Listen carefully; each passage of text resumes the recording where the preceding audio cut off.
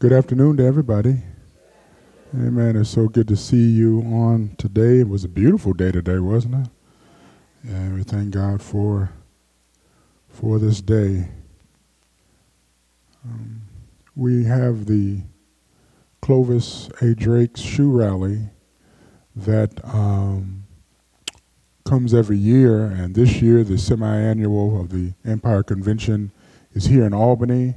And the shoe rally is going to be on Thursday, and so you can, there will be a shoe in the lobby in which you can give to the shoe rally, all right? And it's, of course, there's a direct connection to us because of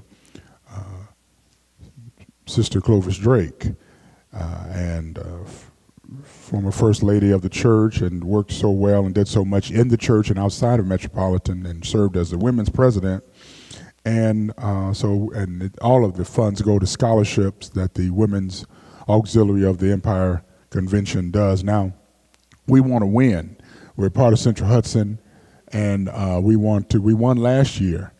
And y'all know I don't like to lose, all right? So we want to win, and we want to support this wonderful work in the name of our former First Lady, the great work that Sister Clovis A. Drake did in honor of her. Amen?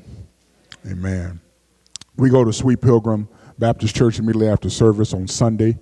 So we have a 10 o'clock service, baptism and communion here, and then we will go over to Sweet Pilgrim to be with Dr. Taylor for his pastor's anniversary. And then on next Wednesday, we will not be here. The Reverend Kokisha Bailey Robinson is preaching for the semi-annual on Wednesday night at the Hilton, Albany Hilton. So we're going to move METROU over there to support her. She's no stranger to Metropolitan. She's been with us many times. She was with us in the fall.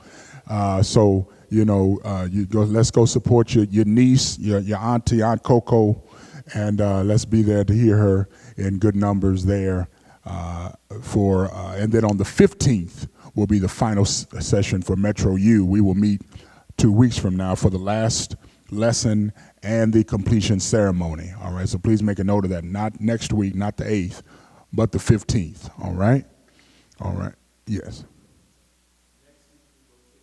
Go to the Hilton downtown, Albany Hilton. All right, and at 7 o'clock the service begins.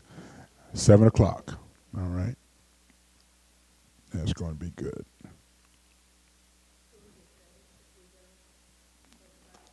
We want to support Cousin Coco. All right, so let's go support Auntie Coco. All right, okay, all right, all right, all right, all right. Yeah, Auntie Coco. Let's do that. All right. Now,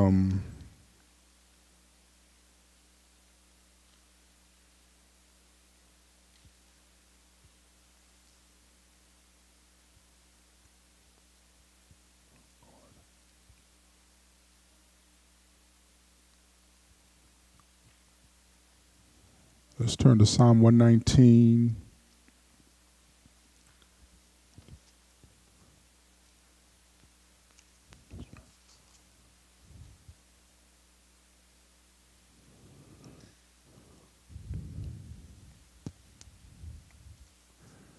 And our lesson today is peace in the midst of persecution.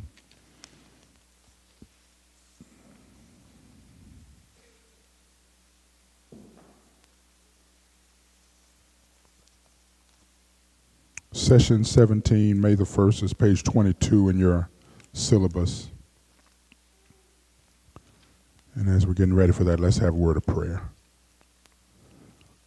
Lord, we thank you for today, and we thank you for this privilege to come to your word. Your word is vital. Your word is victory. Your word is valuable. Your word gives us strength, gives us sustenance. And so now, Lord, our prayer is that you would speak to us, allow us to recognize your word as truth, related to areas that needs to be applied, respond in a spirit of obedience, and then rush out of here to put it into practice. We honor you. We thank you. We bless your name. And we say thank you for this encounter with your word. Speak to us now, Lord, as only you can. In Jesus' name we say hallelujah and amen.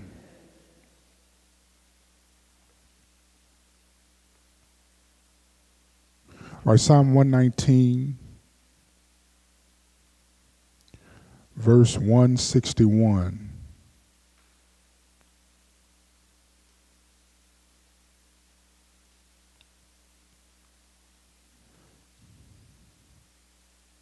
So it says sheen at the top of it. Some of your versions may say that that's the second to the last letter in the Hebrew alphabet.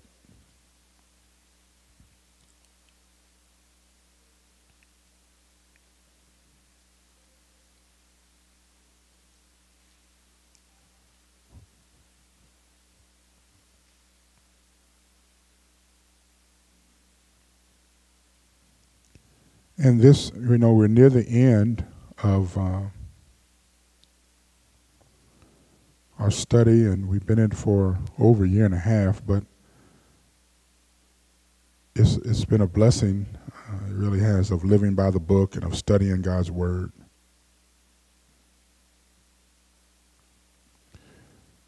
Nowadays, we used to take anybody remember Polaroid cameras that we used to take? Now we do selfies, and one of the things about the selfies is you can look at certain particular features of yourself or someone else, as you look at this still photo. And really this stanza, this strophe, this part of Psalm 119 gives us a snapshot, a selfie, if you will, a screenshot of a person who's able to have peace in the midst of persecution. So it shows us that no matter the difficulty of your dilemma, the pain, your persecution, whatever you're dealing with, it's possible to have some peace. It's possible to still have some peace and some calmness and have a relaxed mental attitude even in the midst of chaos going on around you.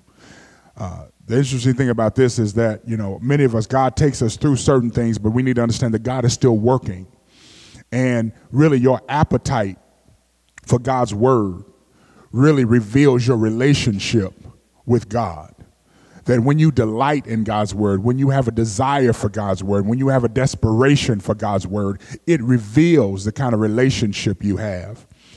And, there ought to be an unquenchable thirst that you have for the Word of God.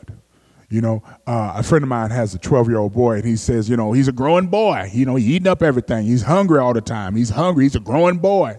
I said, he's talking about how much he's spending on groceries now because his son always wants to eat something. It seems like he's always hungry. While he's eating one meal, he's thinking about the next meal that he's going to have. I mean, that's how hungry he is. And I told him, he's a growing boy.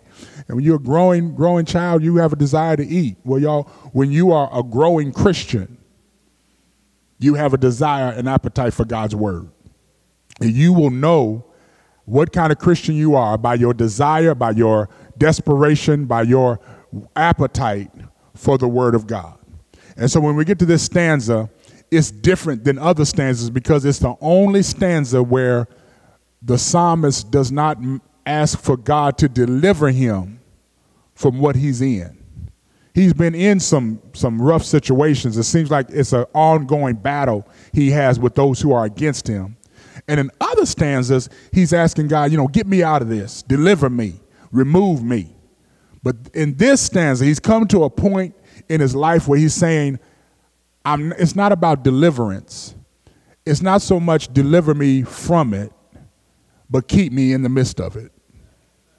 His prayer is shifting. This is the only time he's said that. So we understand, that prayer, and this whole psalm has been a declaration, also a prayer. And prayer is not just designed to change your circumstances. Prayer is designed to change you. And what you'll discover the more you pray is that oftentimes God will not change your circumstance. He will not change your situation, but he can change you. And when you understand that God is keeping you, you'll get excited. When you understand that in the midst of what you're going through, God is still, he may not deliver you from it, but he's keeping you in it.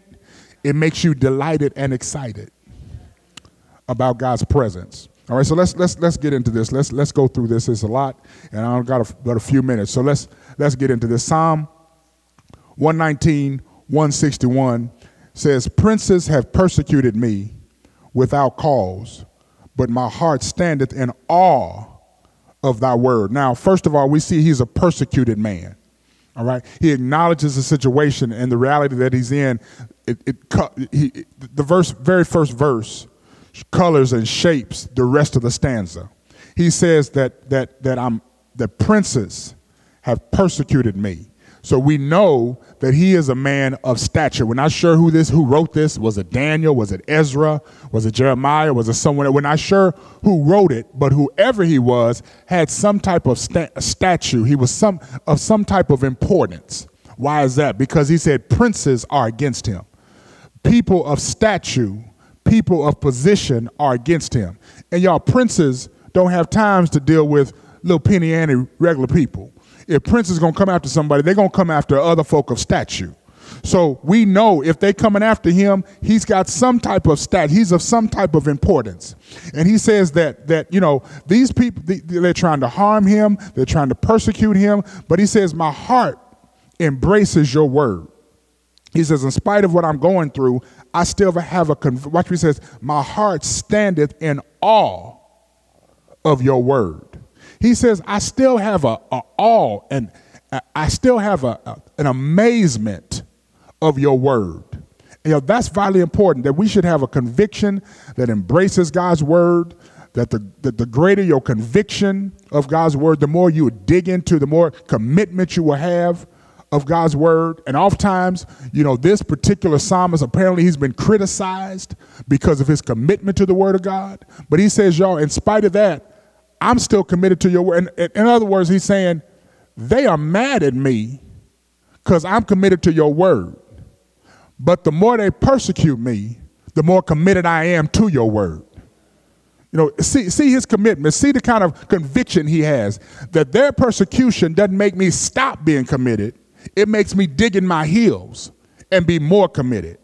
And y'all, there's a sense of majesty about the greatness. There's an awe that he has. He says that I am in awe of your word. He says, you know, I understand who you are. You know, we live in a society where, you know, everyone's on the same level, egalitarian society. You know, we see, you know, you even hear somebody say, he put his pants, he ain't nobody, I put my pants on he put his pants on just like I do, one step at a time. You know, she ain't nobody, she's just a woman like I am, he's just a man like I am. That's our attitude. But see, he lived in a monarchy. And in a monarchy, the monarch is not like regular. And so oftentimes, because of our type of society, if you're not careful, you want to put God and reduce him to your level without understanding God is not your homeboy. God ain't like your homegirl. God is not your dude. God is not your boy. God is not your homie. There's a greatness, there's a grandeur to God.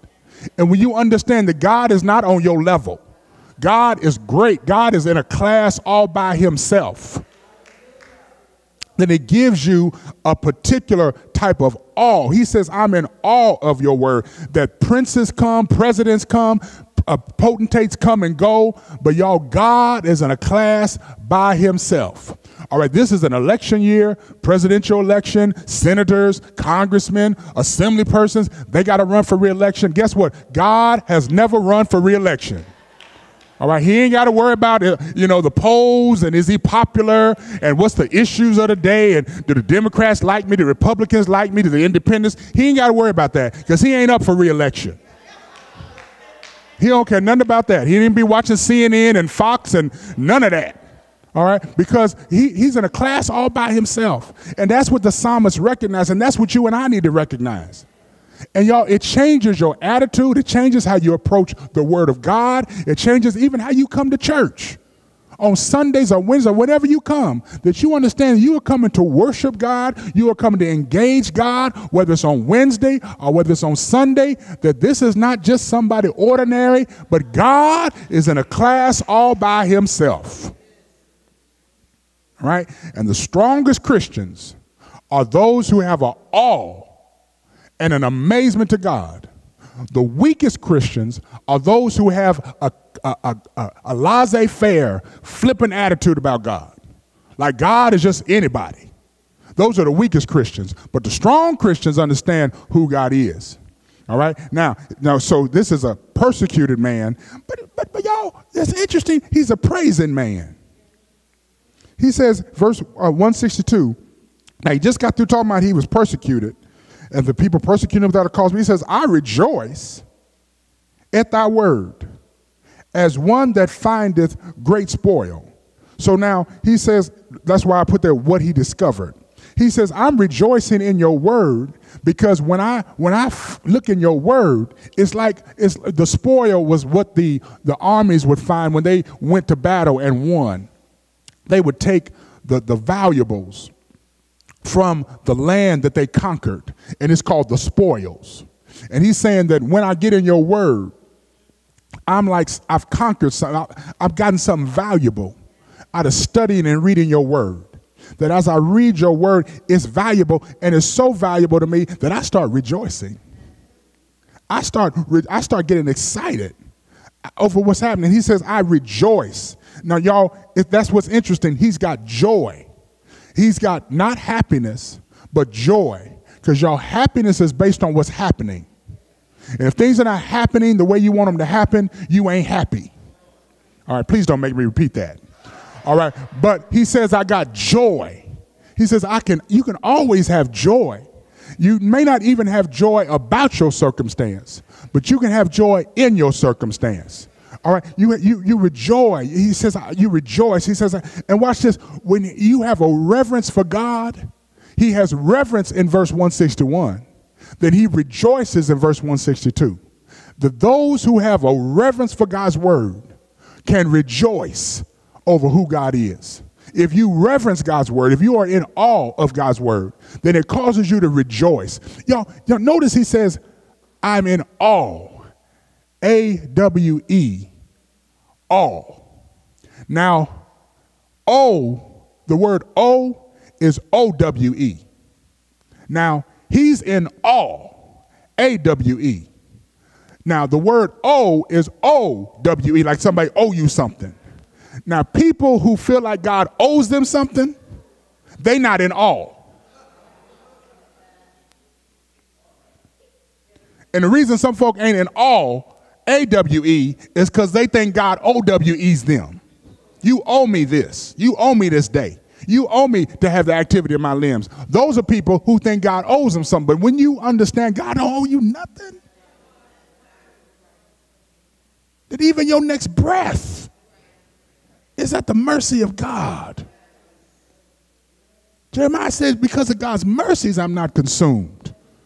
In other words, he says, the reason I'm still here is not because I've been so great, but because of God's mercy. Then you have then you can rejoice. Now, that's what he discovered. Now, what did he detest? That's in the very next verse, 163. He says, I hate and abhorred lying, but I love your word. I love your law. He says, I found much worth in your law. The word of God, he loves God's word. He's inspired by God's word. Okay. And then what he did, 164, go to the next verse. I kind of got to run through this. He says, 7 times a day do I praise thee because of thy righteous judgments. He says, 7. Now, 7 is the number of completion and perfection. So he's saying, I have a complete praise. Praise has become a part of my attitude. Praise has become a part of my day.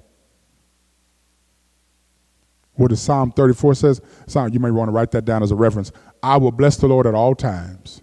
His praise shall continually be in my mouth. Does that mean that all the time you praising them that you, no, but it's talking about you have an attitude of praise, that you recognize the goodness and grandeur of God. How beautiful have these days been here in Albany?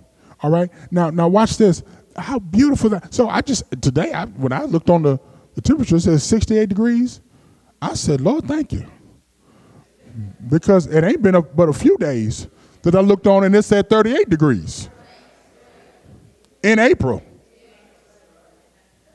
Our friends around the country talking about, what's the temperature? Oh, Doc, hey, Doc, it's about 80 degrees here, Doc. What's it there for you? I said, you know what, let's change the subject, man. Let's talk about something else, man. Let's just talk about something else. But I had to thank God. Beautiful day today. Sun's out. All right. We got to work on the air conditioner. It's hot in here right now. Usually it's cold. Huh? But this is something to be grateful for.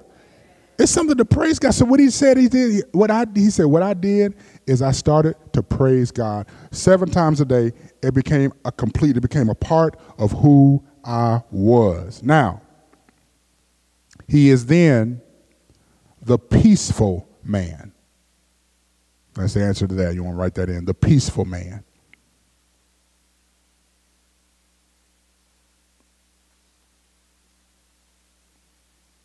The peaceful man. He says, now I'm going to read the King James Version, then I'm going to read it in the Christian Standard Bible. The King James Version says this. It says, verse 165, great peace have they which love thy law, and nothing shall offend them. Nothing makes them stumble. Now, the Christian Standard Bible says it like this. Abundant peace belongs to those who love your instruction, and nothing makes them stumble. He says, when I get to a point of peace where I have peace in your law, I'm not easily offended. You know, we live in a day, y'all, where people are easily offended. You almost can't tell people nothing. I was talking to some ushers the other day, and I was commending them because, you know, folk can get offended if you tell them what pew to sit in or not sit in. I mean, just anything. Just offended. And when I was in college, there was a term called harassed. There's some, so I was harassed. I was just harassed. I couldn't believe he said I was harassed. We live in a period of people just harassed and just offended and stumble and fight over anything. You know, this is the period of the housewives. You know them show them housewives, and it seems like no matter where the housewives are from, if they're from Atlanta or New Jersey, California, whatever it is, they're always fighting over all the most petty stuff. That's why I don't watch. I'm like, no matter what I turn on, I'm like, what they fighting over? Just over like nothing. They're always into it with each other about nothing. Just offended. I didn't like what you said. I didn't like what he said. I didn't like this. I'm like, really? Are y'all adults? Are y'all 2? Are y'all 32, 42? What's going on?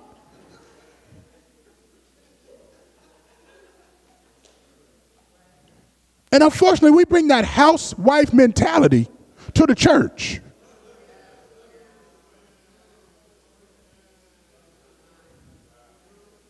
Where we get so petty and so offended. And when you really think about it, it's really, in the whole scheme of things, it's nothing. Or like my pastor says, we major on the minor and wind up minoring on the major. He says, but I love your law. I'm at peace with your law. Therefore, I don't stumble. I don't get easily offended. You can't always ride on my chain and get a reaction out of me like that. No, I've come to a point where the psalmist says, I'm at a point now, I'm not easily offended like that. I don't have the housewife's attitude. I've learned how to pray for people. All right, he says, I love your law and nothing offends me. He's a peaceful man, but then not only is he a peaceful man, watch this, he says, I'm a patient man. We see the patient man. 166, he says, Lord, I have hoped for thy salvation and done thy commandments. I have hoped for thy salvation, which really means I've waited for I've waited on your deliverance. I'm waiting on you. I've gone to a point of being able to wait patiently for you, God, with a hope. Hope, what is hope? Having only positive expectation. H-O-P-E, hope. Having only positive expectation. That there are times when God's word, when my circumstances contradict the promise that God made me, that you've made me a promise, but I don't see it in my circumstance. But I still, because I trust in the one who made the promise, I still hope in you. I still have a patience for you. I wait on you, God. I have only positive expectation. It doesn't mean I'm not going through. It doesn't mean I'm happy about my circumstance. But God's word is true. And God's word is not based on your experience. God's word is not based on your circumstance. God's word is validated by who God is. The patient man. And then finally, the perfect man. So I'll go over it again. It's the peaceful man. That's number 3. The patient man is number 4. And what's number 5? The perfect man. Now, I'm going to Psalm 167, verse 167. I'll give you a chance to write that. Y'all got that? The perfect man? Okay. Now, my soul have kept thy testimonies, and I love them exceedingly. I have kept thy precepts and thy testimonies, for all my ways are before thee. And y'all, he's saying that I'm at a point now. When I say perfect, it doesn't mean he doesn't make a mistake. Perfect in the Bible oftentimes means maturity. All right. In Job chapter 1, it talks about how Job was a perfect man. It doesn't mean that Job didn't make mistakes because he gave offerings for sins, his own sins and his children's sins. It means that he was a place of spiritual maturity in God. All right. So he says, I'm at a point of maturity. I've grown up at a point now that I keep that testimony. I'm able to reflect on your goodness. I'm able to reflect on what you have done for me. And you know, as I reflect that next month I will be, God, if the Lord says the same, the Lord say so, as my grandmother would say, I'll be 50 years old. All right. Y'all can clap on that. That's an amen. Y'all clap about that. That's all right. Y'all clap. Y'all say amen on that. And you know, I think about, you know, what I'm going through physically, and praise God, I am improving, but what I have gone through, what I am going through, and will continue to go through, but y'all, I've had friends and people I've known younger than me that have passed away. Just a couple weeks ago, a young lady who graduated from Fisk, and I did not know her, but apparently I was around her because I saw when she graduated a couple years after me. So apparently I was, around the final year. I didn't stay on campus, but she was 2 or 3 years young. Like when I was a senior, she was a sophomore. So she's younger than me. She passed away. Great singer, popular singer, professional. And then even last year, I had a friend who I did know. We were friends. We sang in the choir together. Shanka was in the movie. You remember the movie Elvis Presley? She was the one who sang "You Ain't Nothing But a." She played the person you ain't nothing but a hound dog. Who wrote that? Okay, Shanka played that in the movie. That's Shanka. Shanka passed away last year. 2 years younger than me. And so when I look at it, I say, wait, Lord, these are people younger than me. Not older, younger. I got a reason to rejoice. I ain't feeling sorry for myself. I'm thankful for the life that I have, y'all. Because it doesn't have to be. You got to be thankful for what God has given you. What life you have, what ability you have, what you have, you got to be thankful. And that's what the psalmist is saying, is that God, I've been trying to keep your law, but I'm thankful that while I'm trying to keep your law, you're keeping me. You're keeping me. And I'm grateful and I'm thankful for it. Amen. Amen. Amen. Come on, put your hands together and give God the praise you give him.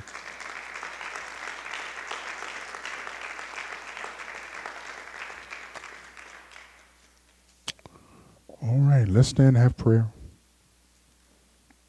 As we are leaving, just want to remind those men who haven't signed up for the men's retreat, you can do that come right to the front here, and Deacon Harvey will be here to sign you up, or someone will be here to sign you up, because we want you. It's going to be exciting. Pastor Brown, on a Friday, we're going to kick it off with dinner and a service, and then on Saturday we have prayer and breakfast, and then Pastor Brown's going to teach us. And it's up in the Camp Pinnacle. We're going to be high and lifted up. We're up in the mountains, all right? So, so you're going to be up with nature.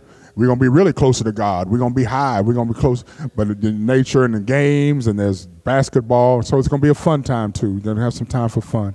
So I encourage you to be a part of it. If you haven't registered, I encourage you to do that. Your $80 takes care of everything, your meals, your lodging, the registration, all that. We don't take up any offerings. The registration is the only money we ask you for, all right? All right, let's pray. Lord, we honor you, we thank you, we bless you for being such an incredible God. You, God, who are able to do all things. You, God, who are such an awesome God. Lord, we just praise your name. We thank you. And our desire, God, is that you would make us more like you. Give us a higher desire and thirst as we hunger and thirst after righteousness, that you would fill us. Thank you for life. Thank you for strength. Thank you, God, for your goodness, for your grace, for your mercy toward us. Thank you, Lord, that we can have peace in the midst of persecution, that we can still hold on to our convictions, even in the midst of chaos, God. Thank you for giving us your peace. You are our peace, oh God. We rest in you, Lord. We rely on you, God. And so, God, we just thank you for it now. In Jesus' name, amen and amen and amen. Hallelujah.